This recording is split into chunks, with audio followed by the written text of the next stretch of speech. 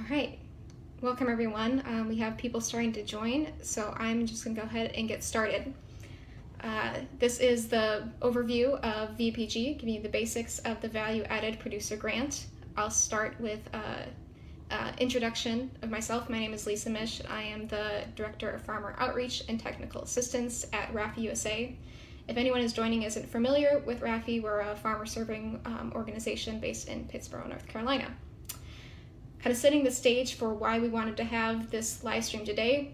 There's lots of farmer programs out there, different loans and opportunities, services, and it can get confusing sometimes what they're for, who they're for, when to apply. But what's unique about the VPG grant is that it's one of the few grant programs for farmers, so grant funding. So we wanted to highlight this one in particular, especially since the application window is open, and reduce some confusion around it. And so I'll be hopefully giving a balance of enough details to help you make decisions about it while not going too far in depth so it's adds more confusion. But my goal for you today is that when you walk away, you can determine whether this grant would be relevant for you and your operation, and two, that you know what to do next in terms of applying or where to go for additional help. So I'll first do an overview of what VPG is, who can apply, what projects are possible under this funding, what does the application look like, and where to find help. And the first, I don't want to bury the lead, I'll mention my top tip at the beginning, which is if you are thinking of applying for VPG, the first thing that you can do is contact your state VPG contact. So in each state within the Rural Development Office, there's someone specifically there that can help farmers access this grant program. And my coworker Beth should be adding into the chat or the comments a link to the rural development page where they can, where you can select your state and then find who that contact is. And then I'll be staying on at the end of this presentation to answer any questions. So if things come up while I'm talking, feel free to add them in the comments as we go. While I'm not a fully versed expert in VPG, I'll do the best I can to answer questions as they come up. All right, so VPG, that's the Value Added Producer Grant. It is a grant through USDA Rural Development Agency, and it's for agricultural producers, producer groups, cooperatives to create and expand a value-added producer-owned business. The applications are open right now. The due dates, the important due dates to keep in mind are April 25th if you're applying online, and if you're doing a written application, they must be postmarked by May 2nd. So we're about a little more than a month out.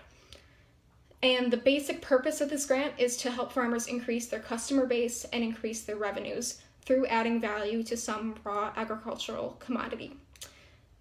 What is value added? That's when you have a food or product that's made from a raw agricultural product that you make. So that's like vegetables, grains, dairy, and that it's either one, minimally processed and transformed into a new product like cheese or bread, or two, it's specifically or specially labeled or marketed as like organic or locally grown. Basically, it means that you're doing something either with your processing or your marketing that makes it more valuable and brings in more profit for you, more than the raw product would do on its own. So classic examples would be taking the different vegetables that you make and turning into a line of salsas, or creating a line of body care products from goat milk. Or say you have like a weird kind of heirloom squash variety that doesn't sell that well because it's a weird shape or color. You can add value to it by developing a marketing and promotional strategy that highlights this as a special heirloom or especially good tasting squash. So that's another sort of value add. Another comment that we'll throw in the chat is a link to a website that has some farmer profile videos of other VPG projects. So that's a place you can look to get a better sense of what sort of things are funded. Okay, in terms of who can apply, this grant is for farmers. But within that, there's a couple eligibility types. The most widely used is the individual producer, and that can be LLC, a sole proprietorship, a partnership. It doesn't matter so much on the business structure. You can also be an agricultural producer group, a cooperative, or a majority-owned producer-based business. But I said most people apply as an individual producer. Location is not a limiting factor for this one. It's open to anyone that falls under one of those eligibility types and is a U.S. citizen. And then the only other eligibility piece is that whatever value-added product you're applying for, you as the applicant have to produce at least 50% of the commodities that are used in it. So you can't just apply to, buy someone else's tomatoes for salsa. Okay, so a big part of this is what sort of projects can you do? What will the grant pay for specifically? And I guess what I'll mention first off is that this grant is meant to support the value-added product. It's not meant to support the farming operation or the production of that commodity. It's meant to be an injection of capital to get a project off the ground. So it's not meant to help start a farm, or if you wanted to, like make that line of salsas, it wouldn't pay for the tomato seeds to get that started. It has to do with the creation, the marketing, of the processing of the value-added product. Okay, so there are a number of different categories within the application that describes the type of grant you're applying for. So it can get a little confusing, but hopefully I'll break it down. So the first distinction is you can apply for there are two different grant types, and the grant types sort of describe where you are in your process of creating this value-added product. There's a planning grant, and there's a working capital grant. The planning grant, you can apply for up to $75,000, and it's really only meant to pay for a third-party consultant to do a feasibility, business, or marketing plan for this potential value-added product that you want to create. So it's really good if you have an idea and you just want someone to kind of test it for you, and then you have this plan at the end that you can use for future funding or another grant application. And then the other grant type is a working capital grant, and that you can get up to $250,000. And for that's for like your shovel-ready projects. You know exactly what you want to do. You're ready to go. And common expenses under that are the costs of processing the raw commodity into a value-added product, packaging, label costs, ingredients, if you need to include other ingredients in whatever product you're making, promotion materials, advertisement, or staff support for the marketing or processing side of things. For both of those grants, you can get funding up to 3 years, but for planning grants, you shouldn't really be requesting more than 12 months because you wouldn't need much longer to complete that project, but for both it can go up to 3 years. So those are the two grant types, and then there are specific project types, and the project types define what sort of value add you're creating. And I'll start with the most popular one is the change in physical state. So that's moving milk to cheese, wheat to bread. You're doing some sort of physical transformation, and that creates the value.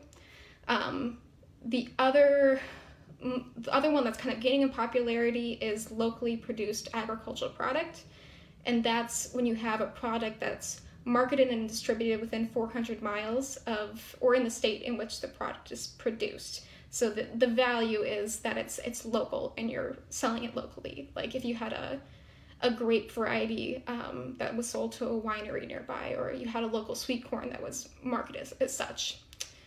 The other three project types are not as common, so I'll mention them quick. One is physical segregation. That's like if you were separating your GMO corn from non-GMO corn, so you could market it as non-GMO. There's one around how it's produced in a manner that enhances value, like if you're organic or free-range chickens or grass-fed beef, that sort of label is valuable. Or farm-based renewable energy, so you have a commodity that's used to generate energy on the farm, which could be like dairy manure into methane or corn into biodiesel. So those aren't as common, but those are three other project types. And the last sort of subcategory is within the working capital projects, and there's three types that sort of defined the direction you're going with your project. So one is an emerging project or emerging product. That's when you're creating a new value-added product. There's also a market expansion, which is trying to get into a new market with an existing product. And then I wanted to specifically highlight the simplified project type. This is if your total request is less than $50,000. But the advantage of doing a simplified project is that you don't need to supply a business or a feasibility study along with your application.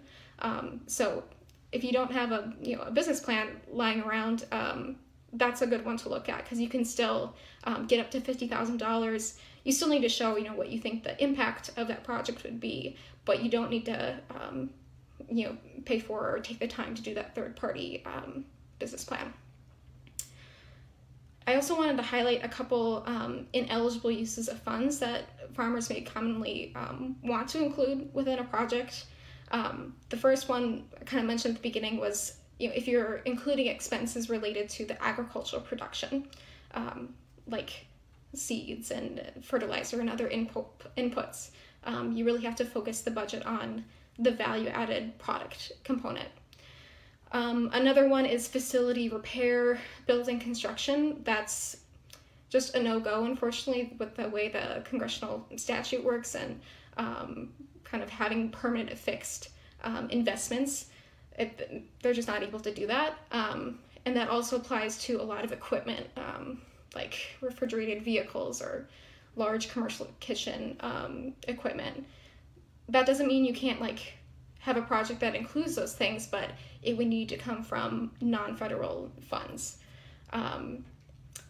And one thing I'll note is that it's hard sometimes to know what's eligible, what's ineligible. When they review applications, they give you a 10% sort of error margin. If 10% of your expenses are ineligible, they'll work with you to kind of figure that out. But if you have over 10% of your expenses that are ineligible within a budget, it'll be thrown out. So you really want to, again, work with that state VPG contact to kind of figure out if your budget is within bounds. The other important thing about the use of funds in the budget is VPG requires one-to-one matching. That means that they want you to show that for every dollar of federal funds that they put in, you're in some way matching a dollar of other funds in cash or in kind, which might sound a bit daunting, but it's not. There's a lot of ways to get up to that amount through in kind matching. Probably the best place to look first is calculating the value of the raw agricultural commodities that you're using. So taking that fair market price and calculating that out. That might get you all the way there, or might get you really close. Another place that you can add for matching is the value of your time and labor or other family members to complete the project. There's other places you can find in-kind matching, but a lot of the time with the product and your time, you can get up to the matching amount. All right, so then there's the application itself. We'll put a link into the chat right now to the rural development website, where you can click on to apply in the top line, and you can download either the planning grant toolkit or the working capital grant toolkit. It's kind of a long document, but it's going to tell you everything you need to know to apply, and it will lay out the whole process. So again, if you're thinking of putting together an application, I would go and download that document and read through it. Kind of broken into categories. For an application, you're going to first need to provide information about who you are, both yourself, your farm, what you're producing, how much.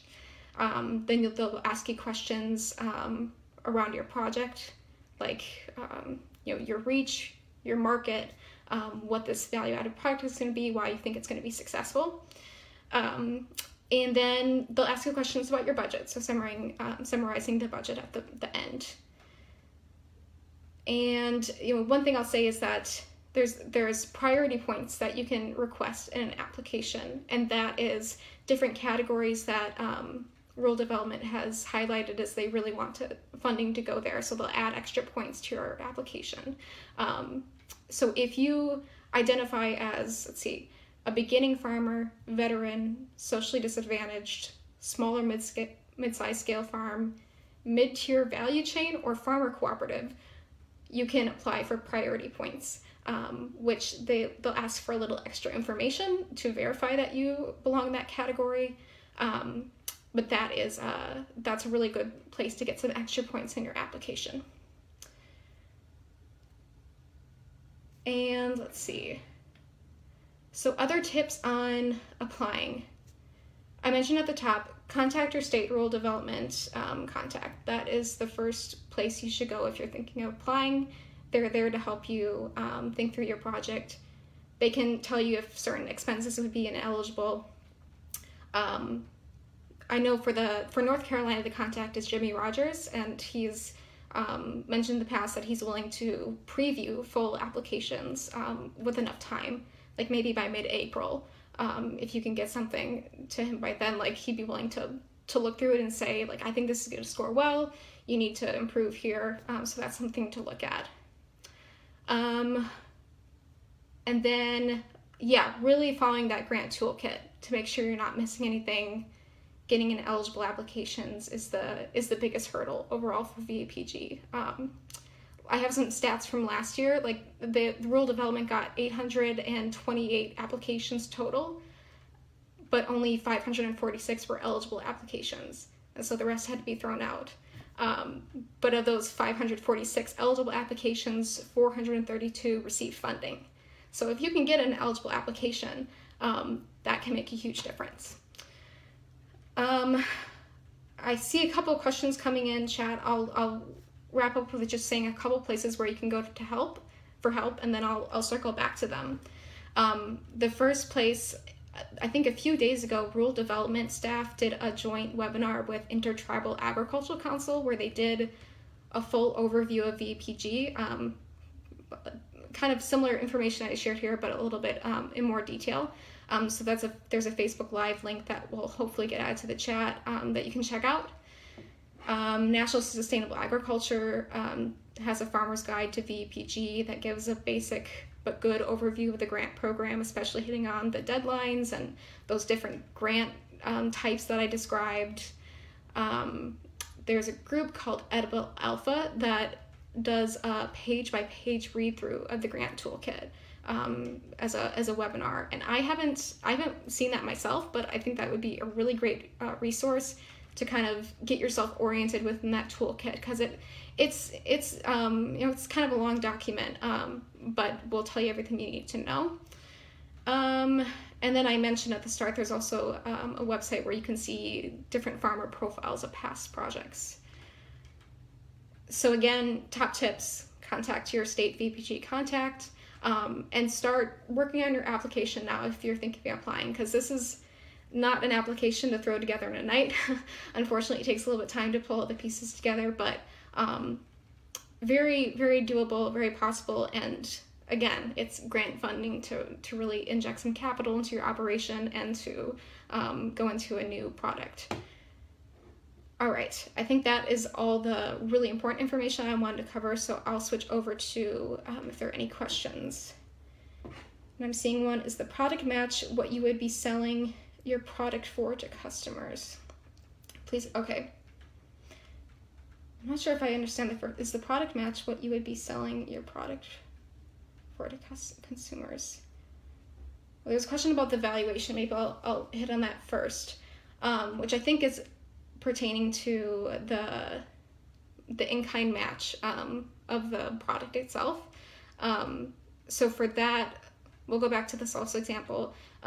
So if you had, just say, like 50 bushels of tomatoes that were going to be used in making your salsa, you could go on to either, like, I think USDA FSA has different fair market prices of tomatoes, or you could contact your local extension agent to get what kind of the fair market prices of different commodities that you make, and then multiply that out by the bushels, and then use that as an in-kind match. Okay, and then there's a question, can you discuss the beauty projects you mentioned at the beginning more? How would those qualify? Okay, yeah, because I mentioned this as a kind of potential example of using goat milk for a line of body care products, which, going back to the definition of value add, it's a product that's made from raw agricultural products. You're doing something to it to make it more valuable. So the raw goat milk is your agricultural commodity. It's still using a commodity, even though it's turned into something that's not food. That still counts as a value added. So hopefully that kind of answers the question. Let's see. Are there any other questions coming up?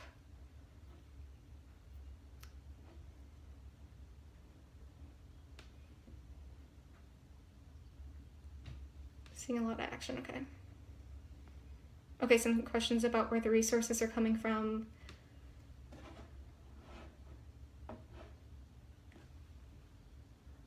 Well, I'll probably continue to hang on for a couple more minutes if there's other questions that come up.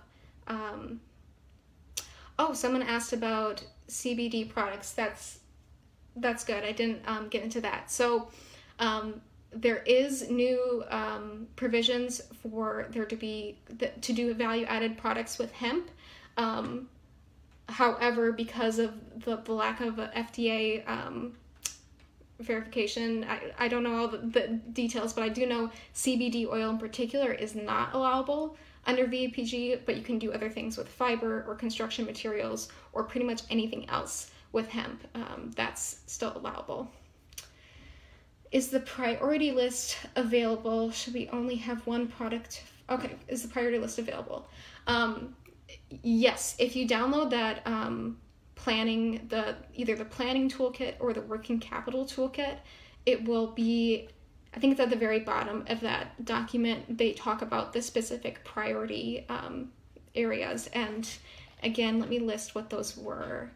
That was if you are a beginning farmer. I know that's less than 10 years, a veteran farmer, socially disadvantaged, small, mid-size, mid-tier value chain, or farmer cooperative. And usually, yeah, they ask for a little more information about you or your operation to verify that information. Should we only have one product to focus on? So I have heard from other rural development staff that they do like it if you can focus on one product. Not that it's impossible to do multiple, but they see sometimes when applications have many different focuses, it can get a little confusing and muddled. So I think they would probably recommend that you really focus in on one of the products, and because also you couldn't apply for, say you did like an application for 3 different products, then you couldn't apply the next year for just one of those because you had previously funded a project like that. So it's more advantageous to focus on one, get that up and rolling, then apply again, focus on another, and then you can kind of do a more strategic focus on that. Where are these fair market prices found? So usually I don't want to say it the wrong place, but I'm pretty sure, every state extension office is going to have access to enterprise budgets, which are based on sort of national sales data. I think you can also go to USDA, is it ERS? Even if you just Googled, current market price tomatoes, you'll probably get a couple of hits of where to look for that. And you would just want to reference that in your application. But again, I think another good place to go would be to maybe like Google, if you're in North Carolina, Google North Carolina enterprise budgets for tomatoes or for whatever it is. Or get in touch with either your local extension office or your local USDA service center. If you have an FSA office, NRCS office you go to, they can definitely point you in the right direction. Yeah, the only thing would be if you do like a really specific type of crop, you might need to do some extra searching online for that. Okay, can you state the percent needed of ag products? Yes, so you need to show that you are producing at least 50% of the commodity that's being used within the project. Going back to salsa again, if you have to show that you're providing at least 50% of the total tomatoes that are going to be used to make this salsa. Okay, are supplements allowable? I'm a mushroom farmer, edible cultivated mushrooms. It's a good question. I cannot think of a specific reason why it wouldn't be allowed, because you're still using a commodity, adding value to it, and by processing it, it's adding value. So I would say yes, with the caveat that you should check with your state VPG contact to confirm, but I can't think of anything in particular off the top of my head that would make it ineligible. Okay. I see another comment. I make pickles and peppers, jams with produce I do not sell. I make pickles and peppers, jams with produce I don't sell. What steps to take for the grant on my added value products? Okay. I think I understand. So you make pickles, peppers, and jams that you're currently not selling, but just using for self-consumption. And just want to know like how to format the grant around that. I mean, I think as long as you are producing the cucumbers and you know, whatever you're using in the jams, then you can do kind of a straight working capital grant with you're doing a physical change of state. Yeah, I mean, that sounds like a pretty straightforward value-added project, if I'm understanding that correctly.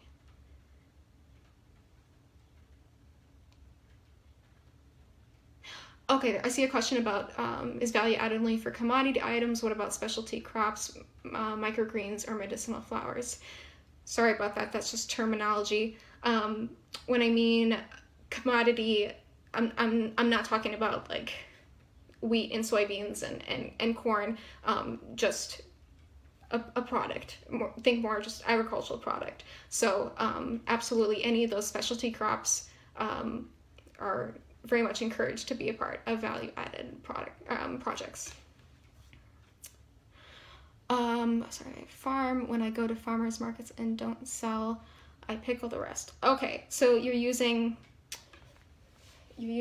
excess products. Yeah, that makes perfect sense to me, because you're growing your own products, and then you're adding value for things that you wouldn't otherwise, because they would be maybe no longer fresh or anything. So yeah, that makes sense to me.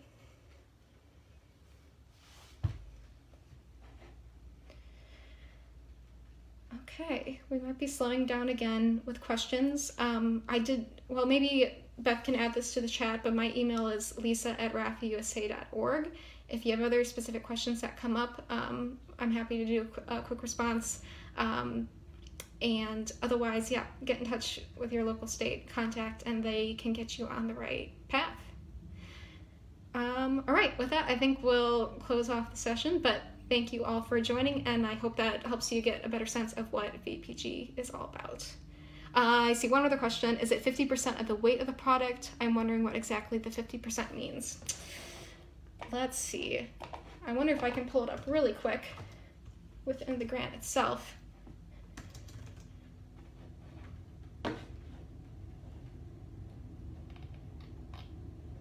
I think it would be, I don't know if it really matters in terms of the you know, whatever unit you're using.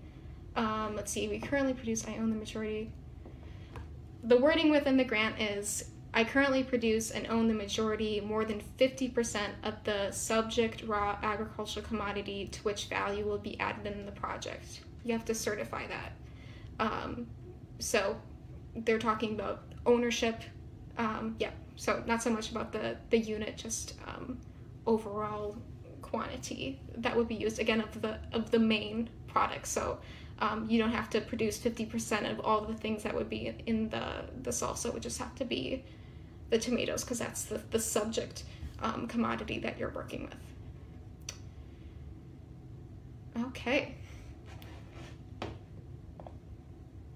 All right, that's it. Thank you all.